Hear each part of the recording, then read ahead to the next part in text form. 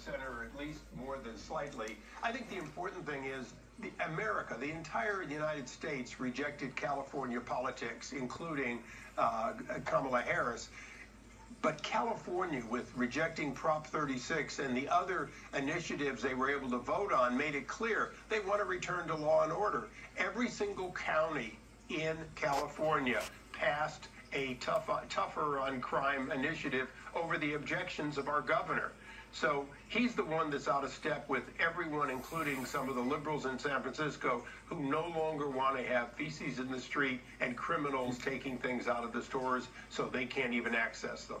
Congressman, we also think about sort of how this plays out in Washington. I'm born and raised in the 209. My parents right now are living through that 13th district, hotly contested, closely watched race right now between Duarte and Gray.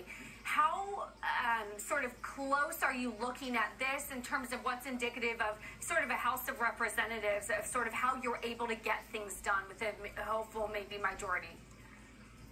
Well, as you know, that was a pickup for us with Duarte, and it looks like we're going to hold it. As a matter of fact, we have three that have not been called that have Republicans, but we also have three that are held historically as Democrats that we are within 2,000 votes of. Including the Stockton area and including Jim Costa's seat in the Inland Valley. Basically, these are areas that have been Democrat strongholds, and we're within that fraction of a percentage of taking two more. So the voter shift was significant in a deep blue state. Let's not kid ourselves. We are a deep blue state. But the shift is significant, and I think people like our governor who decide that they're going to push against the Donald Trump, who in fact was big part of the reason. When he came to Coachella Valley late in the election and he campaigned in California, he did so because he wants to represent everyone and because his message resonated even in California. And the governor objects to it at his own peril. Congressman, President-elect Trump has said that the border is going to be an issue for him day one. And he's also said essentially that he's got no choice but to conduct mass deportations. Give me a little bit of a sense of how that looks. We've got at least 12 million people that we know about in this country illegally. How do you actually deport those people?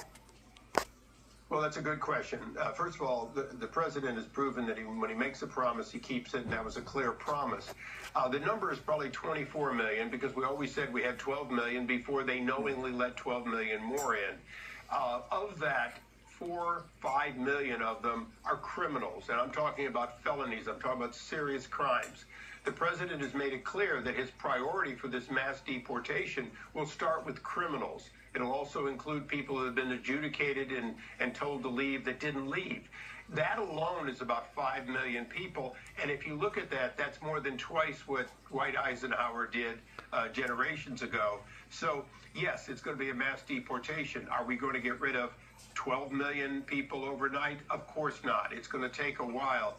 But getting rid of the people who are victimizing the very communities with legal immigrants, boy, I'll tell you, that's going to be a winner for the president and a winner for California.